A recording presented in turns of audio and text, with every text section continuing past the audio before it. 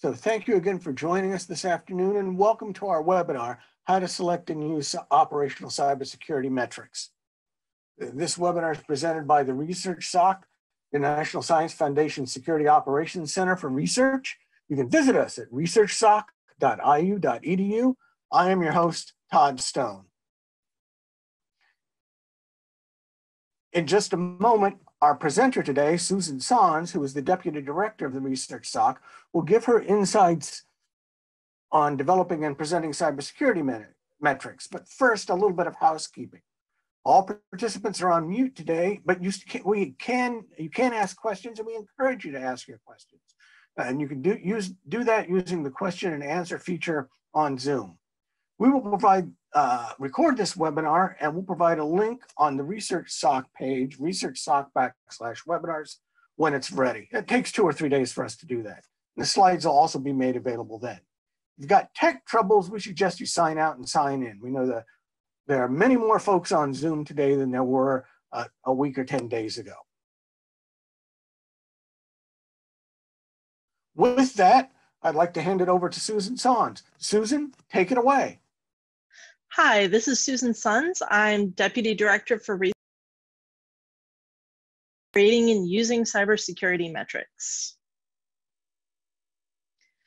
So I've broken this talk into 4 parts: purpose, selecting metrics, using metrics, and keeping it sane, how to evolve your security metrics over time.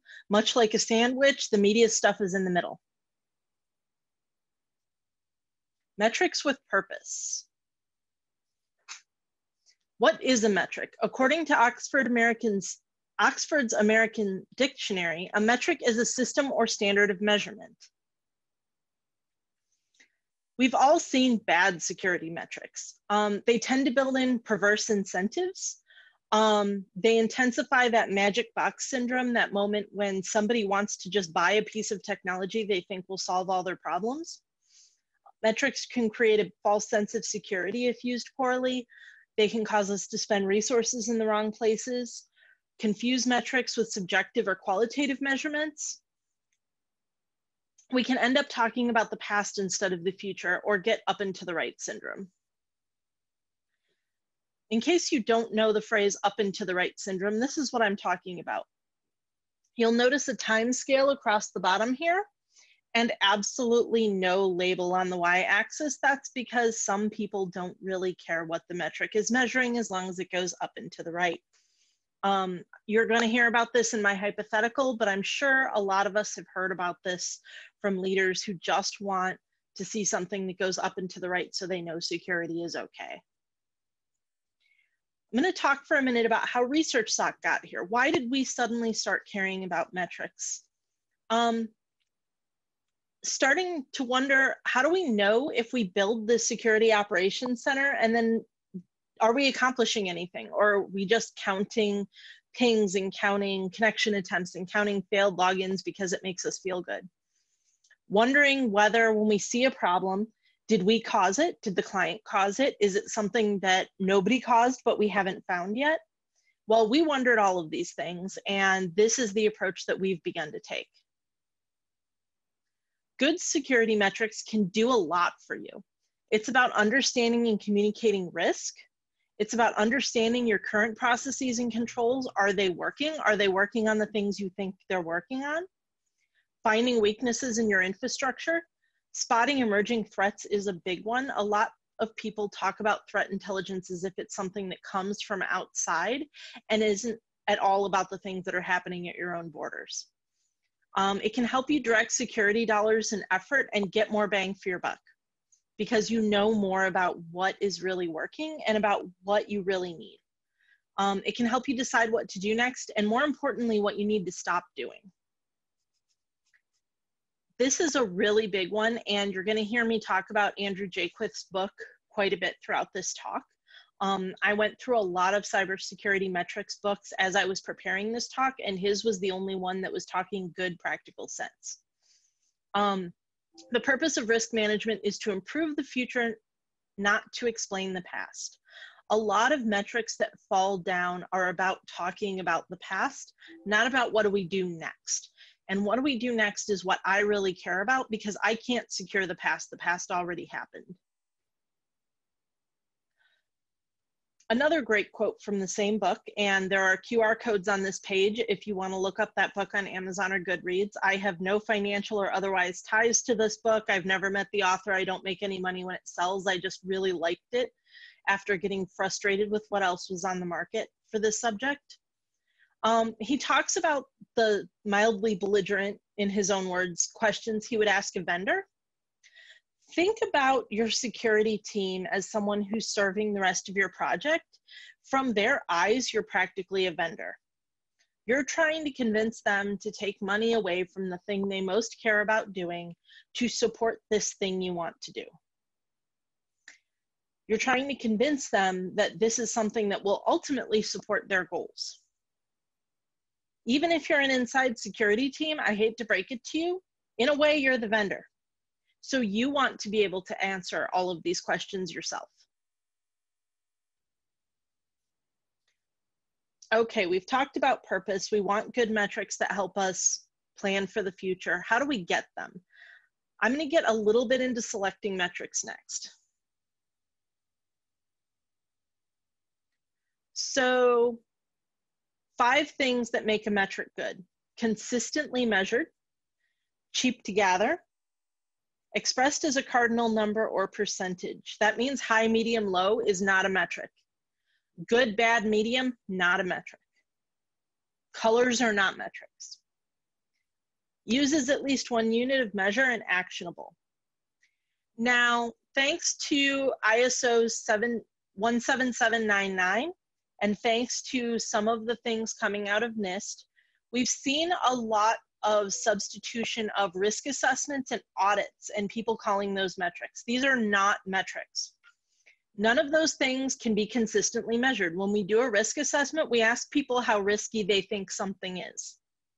Well, I as a CISO may have a different opinion than Todd as a CISO, even when the facts are identical. That isn't consistent. Cheap to gather, risk assessments and audits are not cheap. And if any of you have found a way to do it cheaply, please, for goodness sake, let me know. These things can sometimes be expressed in numbers. I'll give them that. Sometimes they're offered a unit of measure, and sometimes they're actionable. But unfortunately, they still don't meet the needs of a good metric because they're not consistent over time and they're really expensive, so we don't do them very often. The most rigorous organizations tend to do audits and risk assessments about every year, and most organizations do them less often. So I'm going to offer you a few different ways to look at your metrics. These 2 you're going to see overlaid on everything else. What are we measuring? Well, you can measure 3 things. You can measure your process. Are we doing the things we said we were going to do? Are we doing best practices? Are we doing the things we think we ought to do? Outcome. Did the thing we did work? And impact. Does it matter that it worked? So an example of a process metric might be, did we do a security exercise? If we did, then we have a yes on that process metric. Outcome. Did we get recommendations from our security exercise on things to improve? Okay, impact. Over the last 2 years, have we improved our security according to this security maturity model that we adopted? Those are examples of process, outcome, and impact. What are we doing with the measure? Now, these are a little different. When I'm talking about what we're measuring, it's just that. What are we doing with it is a little more questionable because a lot of people think that compliance is the thing they're doing when they're doing security. I look at compliance very differently. I look at compliance as a set of security risks that I manage. We're lucky here in the NSF space that not all of us have compliance responsibilities to begin with. So we're able to focus on security in terms of the needs of our project. We're able to focus on integrity and availability and, when needed, confidentiality. But it's not just a set of outside standards. Internally, I look at target metrics and heartbeat metrics. A target metric is something I'm trying to get up to. It's aspirational. This is what we're going for. Heartbeat metrics are things we're already doing. That's sort of how we make sure things are still going how they're always going. Think of it as a heart monitor on a healthy person.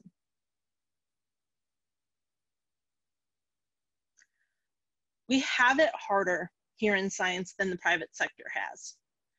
I talked about impact metrics. If you get good impact metrics that you can track, grab onto them with both hands because we don't get them as often. It's a lot easier in the private sector because a lot of things come down to dollars and cents. It's much harder to measure discovery, which is what most of our organization's missions are really about. So we're going to have to start by understanding those science missions, as you've heard from us, as you've heard from Trusted CI, as you've heard from most of the research cybersecurity players. So I'm going to start with a fictional example, my scientific awesome facility of excellence. I just like the acronym I made up. And they have some science metrics, hours of availability to scientists per instrument, the cost of providing those instrument hours, success in embargoing raw data, availability of the public data archive, scientist satisfaction, which they measure in a twice annual survey. These are the things that the facility cares about. And these are things that we need security for.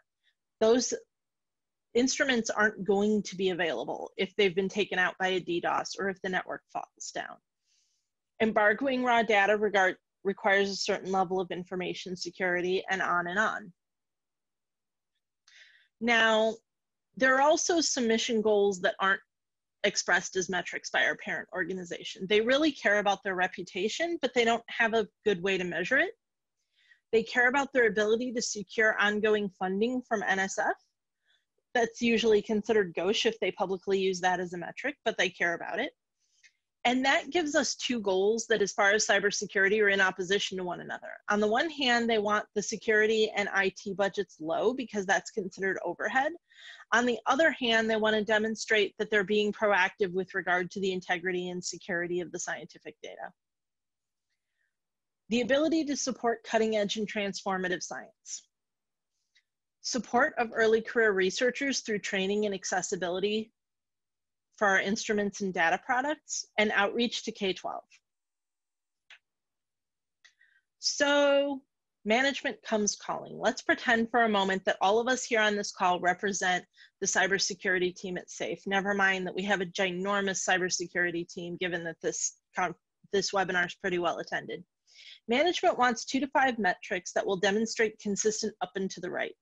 They don't seem to care if those metrics mean anything. We don't currently have any security metrics that are tracked and recorded.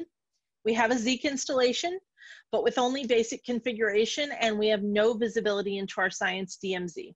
Zeek is our only monitoring so far. So SAFE CISO has told our team that it's time to brainstorm some real useful metrics. We don't have any compliance requirements, so that leaves target metrics and heartbeat metrics in our scope. We care a lot about process outcome and impact, but impact is unusually hard to measure, and I've just talked about why. So our team starts brainstorming. There are 9 sort of subject matter areas where we might want to collect some metrics. I'm not going to read them all aloud to you, just so that you know. Endpoints E is enterprise endpoints. This is when we talk about people's desktops and laptops. This is when we talk about servers. O endpoints, that's your operational technology. Those are PLCs, those are HMIs, all of that control system stuff that you probably have in and around your scientific instruments. I separate these because it's pretty different what you can do with them in terms of security controls and in terms of what they can report for monitoring. So I usually think of them pretty separately. All of these other areas you're probably already familiar with. So as we're brainstorming, my team's decided that since we've been asked for a couple of metrics right now, and we don't have a lot of monitoring in place, we're gonna start with some low-hanging fruit. We identified 3 areas where we think that we can generate metrics from things we already have: email, the cybersecurity program, and incident response. So looking at some email metrics, One of the big ones for us is how much of our project staff is actually on our email service. This is one you won't find in the books because most of the books are written assuming normal private enterprise or normal government agencies. Here in academic research, what we find is some of our staff use our email service. Some of our staff have home institutions and like to use that email service. Some of our staff are contractors and use their own email service, which means that we might not know a lot about where their email is coming from or going, or how their spam protection is working, or what's going on with phishing. So knowing how much of our staff we really understand the email conditions for is really important. It doesn't necessarily mean that we push everyone onto our infrastructure, but we should know how much we really can and can't account for. Email volume. How much email are we really handling? Spam volume. How much of what we're getting is actually spam? Spam and phish detection. How often are we successfully detecting these problematic emails? How many false positives? How many false negatives? Believe me, if you give your user base a chance to tell you when you've given them false positives and false negatives, they will tell you. Malware detection. Hopefully you have malware detection in place on your email server, both incoming and outgoing. And hopefully you're running phishing exercises. But these are all things that are fairly easy to do from your existing email infrastructure if you have it, which makes them nice low-hanging fruit metrics if you need a place to start. Program metrics. So a lot of these are things that you're probably not going to do all of them at once if you're just going for that early low-hanging fruit, but these are all things you can use to kind of push your management on things that need to get looked at, especially offboarding, shadow IT. These are common low-hanging fruit problem areas to fix. And if you find out that they're not as bad as you feared, those are great places to reward other teams for participating in the process and making things more secure. It's a great place to get buy-in for your next steps. And these are also things that you should be able to fill in even if you haven't been doing any metrics in the last year. You should know if you've been running training. You should know if you have a whole bunch of policy violations or if you have no way of finding out. You should be able to go through and do a quick look around for accounts belonging to people who are no longer part of the project. You should know if you've done policy review. So again, I'm looking at low-hanging fruit here as our hypothetical easy place to start. And no small group of metrics that start as the low-hanging fruit is itself going to cover your whole security program. The idea is to get people used to using metrics so that you can slowly expand your metrics program as you automate more and more of it. So the last group that we talked about were incident response metrics. The biggest pressure that I'm seeing in scientific groups right now is they want to use the number of incidents as a primary metric. I really try to push any IT group away from considering that a major metric.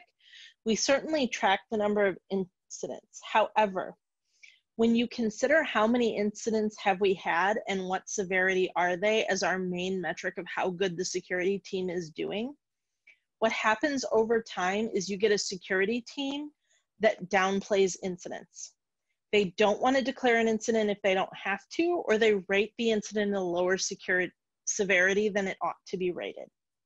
Because at this point, their performance evaluations have been tied to the number and severity of incidents.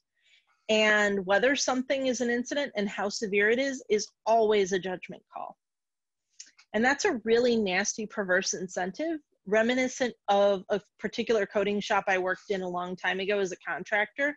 And I found out that a lot of their problems stemmed from rating their programmers primarily on who wrote the most lines of code in a given day.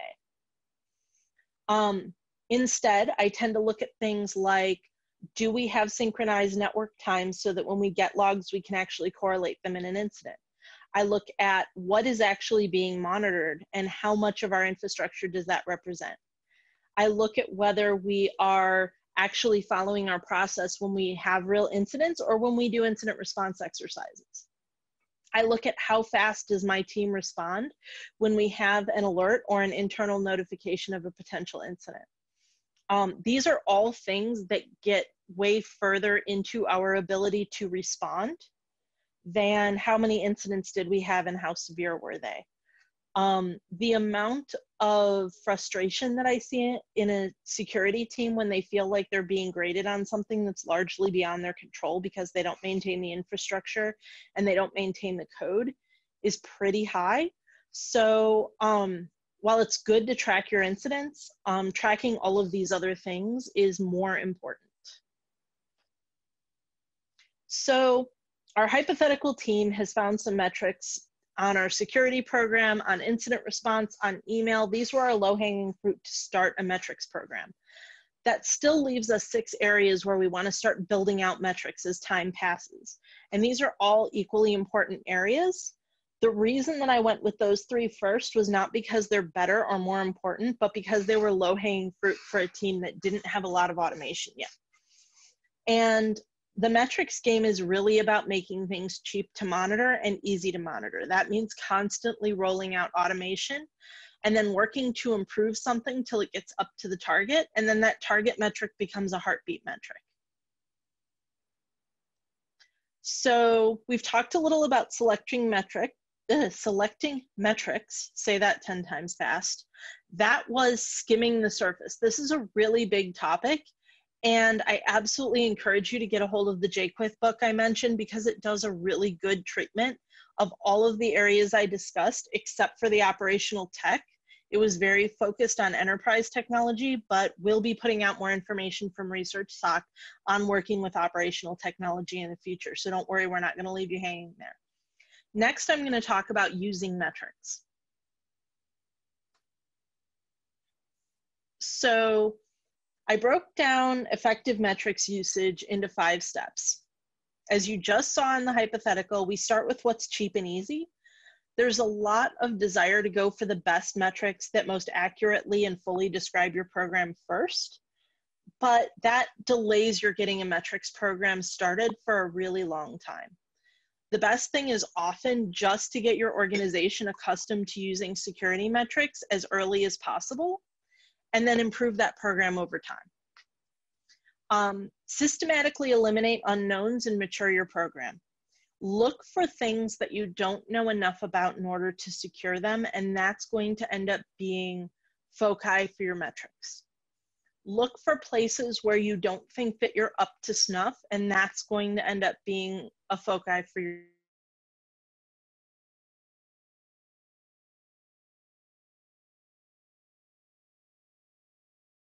things secure, and also what's important to making others within the organization really care about security. Enlisting other teams and improving security is a big thing, and letting them know that there's somewhere where they can compare themselves to other teams within the organization or to other science organizations is really big. Let people feel like they can accomplish something. One of the biggest problems we have with recruiting non-security people into making security better is they're feeling that this is an endless task and that they can never really win. Metrics are a really powerful tool for getting rid of that feeling, because while we will always be going for a more mature program to a point, letting people have something to compare them to so that it's not an infinite field is really, really helpful to getting them on board. Number 4, finding efficiencies and making vendors prove their value. This is a really big one for me personally, because I have watched security teams struggle when they say, I have 80% of my budget for magic boxes and equipment, and I have 20% of my budget for people. Showing leadership where your budget will get them the most security is really powerful. And making vendors prove that they can actually give you something worth having is really powerful. Being able to turn around to a vendor and say, okay, this is what I'm getting from my current email gateway solution. Give me a demo system. We're going to run it for 6 weeks. And if you can beat this number, we'll consider buying it. That's really nice. Instead of just trusting the vendor when they say that their box is magic, you'll actually have something to go on. The last one is Old metrics should never retire. They just go from target metrics to heartbeat metrics. Once we've achieved something, we don't want to watch the organization backslide. And those heartbeat metrics let us know that we're still doing well. And when we're not, it lets us notice a problem before it becomes a catastrophe. Too often, I see organizations that find out that the thing that they solved isn't solved anymore when they have an incident. Those heartbeat metrics, those automated checks, become your safety net. When something changes in the infrastructure, something that the security team thought was solved a long time ago, your heartbeat metrics can tell you before it's exploited, instead of you discovering because of the exploit. So the really big traps that even security people don't always see coming when it comes to instituting a metrics program. The first one is watching out for absolutism. Not every metric needs to go to 100% or 0%, and sometimes they can create perverse incentives. Keeping an eye out for how a metric will be seen by other people and what they're going to try to do once they start feeling that they're graded on that metric is going to be an important thing. Watch for the word done. Heartbeat metrics, as I just said, are essential. There are people who, once they hit the target, they think it's over. And the last two go hand in hand. Some people will equate measurement with blame. They will not want something to be measured because they don't want to get blamed, or they think that you are measuring something because you don't trust them.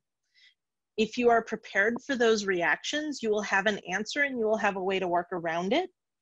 But people who are really loving the metrics and getting a lot of use on them are so prepared to see metrics as good that they don't understand the skepticism of people who aren't accustomed to getting measured.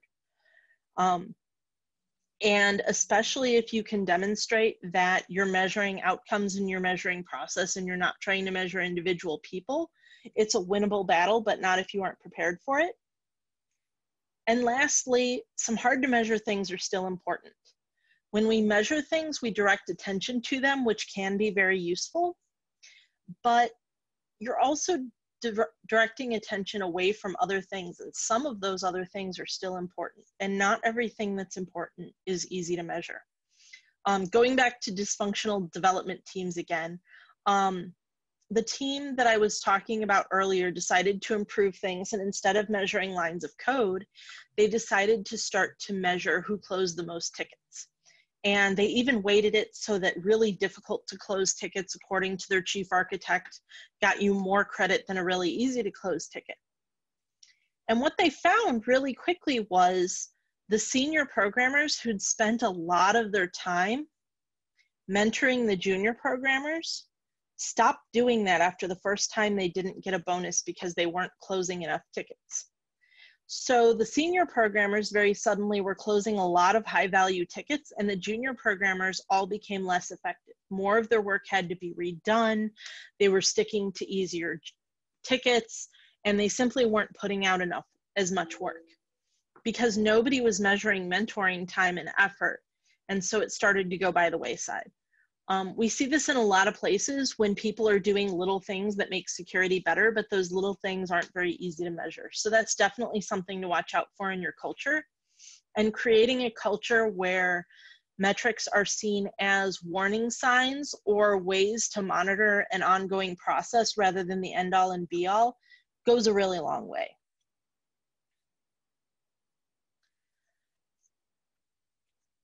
In that vein, a big thing is how you communicate about metrics. Because when the security people know what a metric means, that doesn't mean anybody else does. Every time you communicate about a metric, and I don't mean the first time you communicate about a new metric, I mean every single time, you need to communicate, what are we actually shooting for?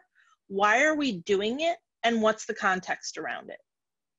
You know, here's why we're trying to make sure that phishing attempts don't make it through our email scanner. This is our purpose. What we're trying to get to is 0 phishing attempts making it through. What's the context? A lot of security compromises start with valid credentials that were gotten during a phishing attack. Letting people know why you do what you do not only breaks down resistance within the organization because people can better understand that you're trying to help them, but it also means that you don't get tagged with a purpose that is not your purpose, or people don't misunderstand what they should be doing. Every communication about a metric needs this kind of context, even if not everybody reads it. As my boss says, he has the rule of 7.5. If you repeat something 7 times, half the people will think you said it once. And that's a really big thing. It may be intuitive to you, it will not be intuitive to other people because other people have less context than you do. Another big one is finding opportunities to connect with peer organizations. When a new exploit is discovered or a new venue for an exploit, it usually takes less than 48 hours for the bad guys to systematize it, turn it into a script that any idiot can plug into Metasploit or another framework and start using. The good guys do not communicate nearly as efficiently and effectively. But metrics is a really good place for us to do more of that, because while we may still be fighting internal battles to share what we learn about threats, share information on our incidents, share information on what we're seeing on our networks, there isn't so much private information or information that make our bosses nervous about our sharing in our metrics. Just telling them that, hey, the amount of spam we received has gone up 10% in the last quarter. Is anybody else seeing this? Not only does this help us coordinate with peer organizations so that we know if something's changing in our environment, but it also helps us help one another improve our security maturity. Nobody wants to be last in the pack, but how do you know who's last in the pack if nobody knows anybody else's metrics? I've seen organizations that pride themselves on being first in the pack, but they don't actually know, they're guessing where other people are sitting. Communicate consistently. Metrics really help you do that internally and externally. The more you talk, the more you have the opportunity to change minds. Feel free to talk people, not quite to death. You need them alive so you can work with them. But do keep talking and discover what things people have found effective in their organizations. The thing about our industry, if you like it, our vertical, is that in the scientific IT world, in the cyber infrastructure world, security metrics are not being consistently used yet. And as we each onboard our organizations to these, we're each going to discover that this one's effective and this one's not. And this one caused people to see the wrong thing or worry about the wrong thing. We're all learning what's effective in this unique context, and that's something we can share and help one another with.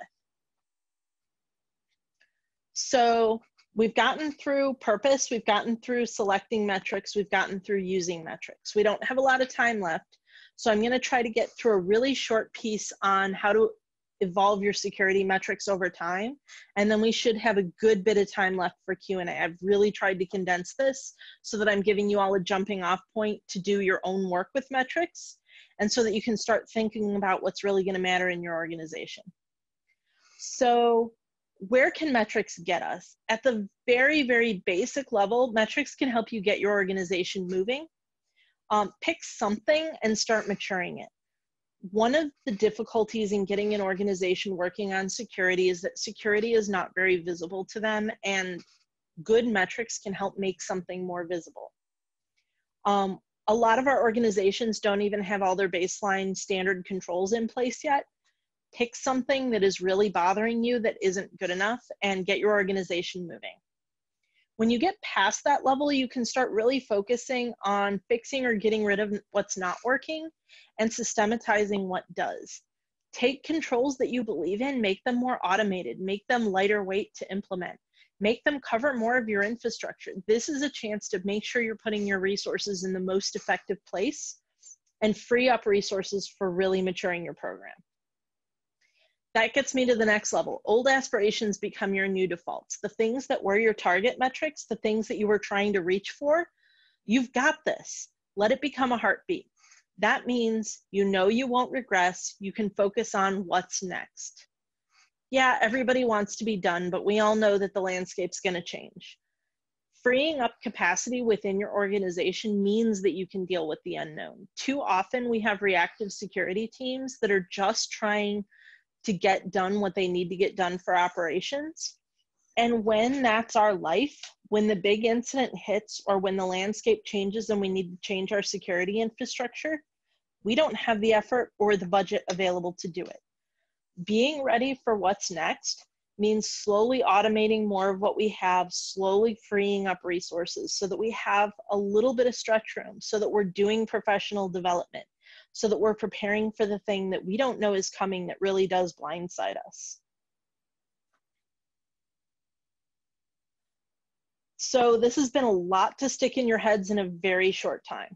I hope that you're doing metrics with purpose. I know there are people who just want to see something on a chart that goes up and to the right and they don't care what it means, but you can carefully select metrics so that they are helping you mature your cybersecurity program, so that they are motivating people to do the right thing, and so that the people who are doing the right thing can feel a sense of accomplishment. I hope you're selecting metrics to focus on the things that you need to focus on. I hope that you're using metrics not just to communicate inside your security team, but with your whole organization and with peers and partners outside your organization, not to mention keeping your vendors honest.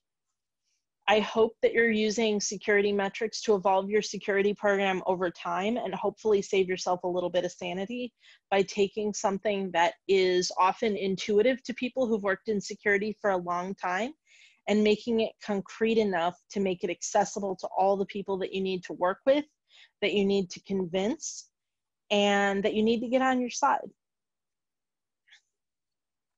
So that's what we've got. I'm really hoping that I've got some questions waiting for me, and I'll leave it to Todd to pass those on. Thank you, Susan. That was a great presentation. You do have questions waiting for you. The first one's a general question that I'll address. Give us about 30 minutes after the presentation is done, ladies and gentlemen, and those several folks who want the deck, it'll be available just at researchsoc.iu.edu/webinars, and you'll find the link there. Susan, our first question, and we'll take these in order. Tom Davies asked, could you provide some concrete examples of decisions that are driven or were driven by some of the metrics that you talked about? Sure. So in one organization that I was working in as a senior security analyst some time ago, my CISO was really trying to push to simplify all of our controls around password resets and sort of these gray pigeon things that we have to do over and over every day. And as well, you know, stuff like that, application whitelisting, just the everyday stuff. And he could not get a foothold anywhere. And it, you know, he's trying to be the yes security guy instead of the no security guy. And I looked at it and I said, well, we're not really tracking the number of exceptions. We have an exceptions file, but let's go through it and find out how many there really are. And what we found out was that on average, we were getting a request for what I call a convenience exception. In other words, an exception so that the leadership can do what they want faster, about twice a week. And that's what we went to the leadership with, was not, hey, here are all the reasons that our current policy isn't good enough, but you're telling us twice a week that you can't get your job done because of these policies. How many other people in the organization do you think can't get their job done because they're not important enough to get us to make an exception? So that was a really good one. Another really good one that we had was just keeping track of how many published security vulnerabilities were still open on our infrastructure. We had a lot of people who thought that monthly patching on our most critical systems was acceptable, and that, you know, every 90 days patching on things that they said had high uptime requirements was great. And so we just started cataloging the number of open vulnerabilities, and leadership stopped liking to look at that. So. Great, thank you, Susan. One of our attendees asked that, said that on one of our slides, we referenced SEIM a couple of times. Could you define that term for us? Sorry, that is a, oh God, now I have to remember.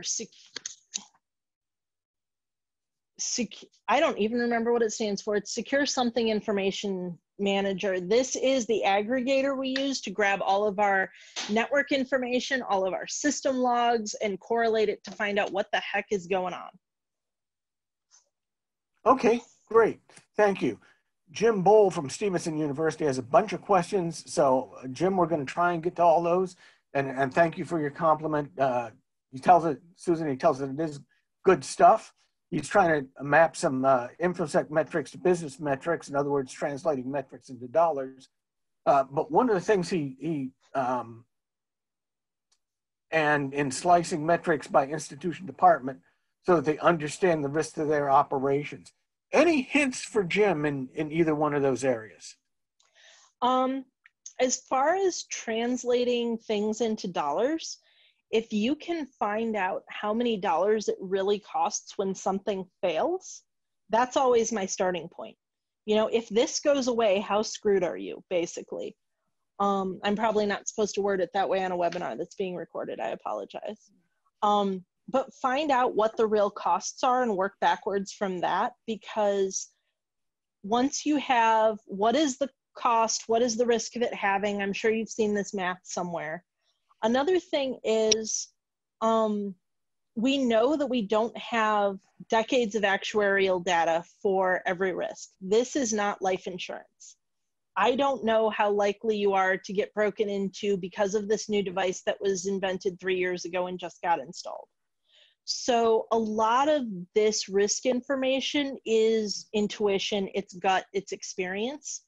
Getting beyond that into how good is your fallback and what do we want to put the most into protecting and who's going to assume the risk can make people think differently enough that it helps, because we want to bring it down to dollars and cents, but that can be really hard in the science world. It's a lot easier in, say, finance, where we know how many transactions they're running per minute. Okay, I know great. That was a wishy-washy answer, but it's a wishy-washy world. I'm really sorry. No, that was a great answer. Thank you, Susan. Finally, Jim has another question, and then we've got just a couple more time for a couple more after that. Jim, and I'm sure some others, are building their program on the foundations of the NIST CSF. Do you know of any good resources for mapping metrics to those 5 key NIST CFS domains? I don't know of a good resource that addresses that directly, but I will say that the Jaquith book that I referenced earlier has a website in it. Let me find the website really quick. It's securitymetrics.org. And if you follow the securitymetrics.org mailing list, there were a couple of people who were talking about that a few months ago, and you should be able to track it down. Okay, great. We have one more question. Our attendee asked for your thoughts on using the balanced scorecard, or using a balanced scorecard concept to minimize the natural human tendency to skew behavior towards the specific metrics that are measured. I've seen good balanced scorecards and I've seen bad ones. The hard part is I think that using them for specific areas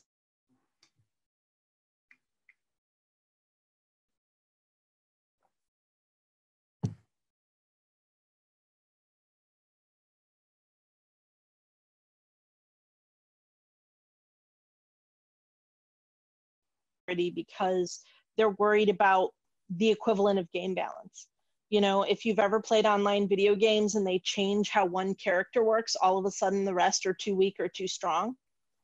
So what happens is it can be pretty good if you're just focusing in on a very narrow area, like here's the scorecard we're going to use on our email security.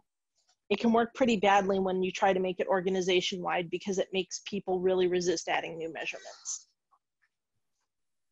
Okay, I think we've got time for one or two more. Robert Bridges asked, noted that you touched on not trusting vendor salesmen's claims. And he asked if you could discuss how you test the tools for acquisition, how you use test tools for acquisition decisions. For example, you run an experiment on a few tools to gauge detection rates and false alert rates, time to detection, and so on.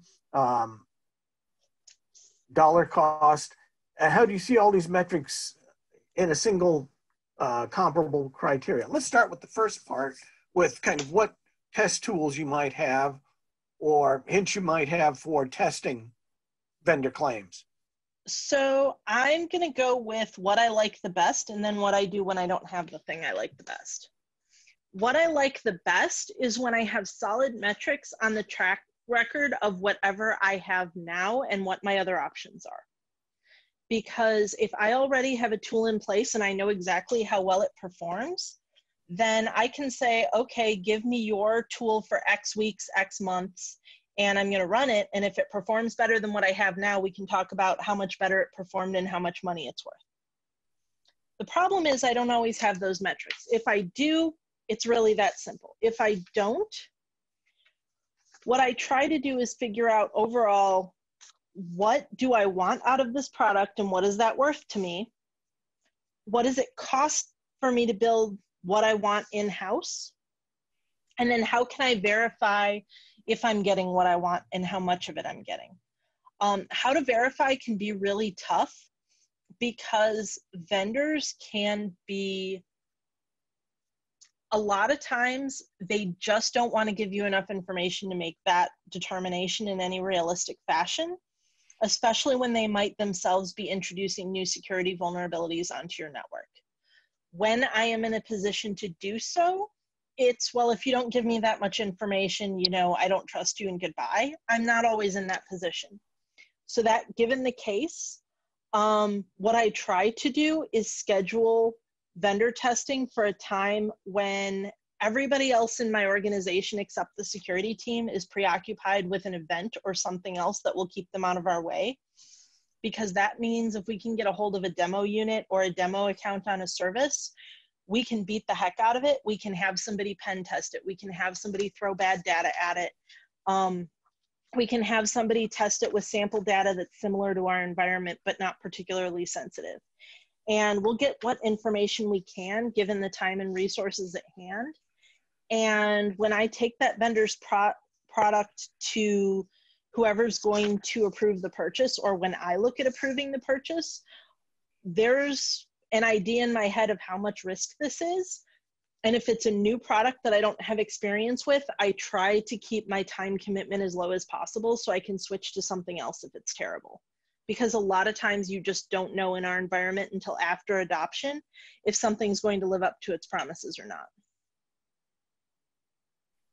Great, thank you, Susan. There's a side question about to what degree you trust the Gardner and NSS reports or other evaluators' reports.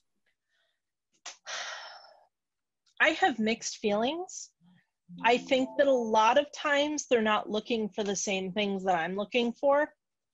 I think that when it's very clear that they're looking for the same thing I am and it's well quantified and it's narrowed down enough, that's great. I don't have any reason to believe that they're outright lying. But I think a lot of the time, the criteria that they're looking for are not the criteria that I think are important, especially when I'm looking at a science context, because most of the organizations that those people are talking to are confidentiality first, integrity and availability maybe organizations. And most of science is integrity and availability first, confidentially maybe organizations. So we can have extremely different criteria for acceptance than their primary audiences. It's a great answer. Thank you so much. Any other questions out there? Look like we've pretty much gone through them all. Just so you all know, we pay Todd to stroke my ego. Well, while you think, if you have any last questions, ladies and gentlemen, we would ask you to connect with ResearchSoc. You can, of course, visit our website and subscribe to our announcement list, and we'll get you on that for having registered at this webinar. We do have a blog, but one of the things I do want to emphasize is for you to join our community of practice at askcyberinfrastructure.org/slave/ResearchSoc. If you have a question that you think of after the webinar is over or want more information, please post it there. We have a good community going, and we'll get you, you'll get some good responses there. And of course, you can follow us on Twitter at IU Research SOC. We do have a couple of things coming up. Our next webinar is how to secure scientific data flows in research project, currently scheduled for the 21st of May at 3 p.m. Eastern. You'll find some more information on that. We should have registration for that up here in a few days. Just pencil us in on your calendar. As we all know, EDUCAUSE Security Professionals Conference, face-to-face conference was canceled. We know that they are working on maybe having some virtual presentations. If that happens and if we get some time on there, we'll be sure to let you know. And join us at the PERC Virtual Conference in July. That's all we have today, ladies and gentlemen. Thank you so much for joining us. There's Susan's information. And this concludes our webinar for the day.